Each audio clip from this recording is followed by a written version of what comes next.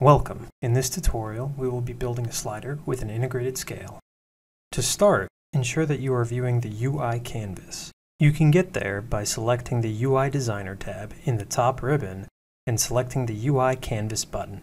Next, drag a UI panel from your widget toolbox onto your canvas and scale it horizontally with the grips on the side.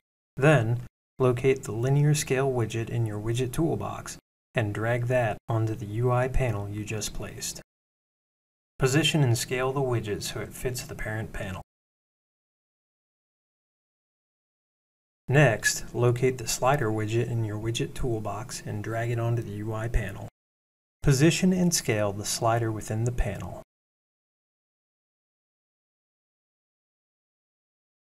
Then, adjust the docking settings in the Property Inspector. Do the same thing with the linear scale.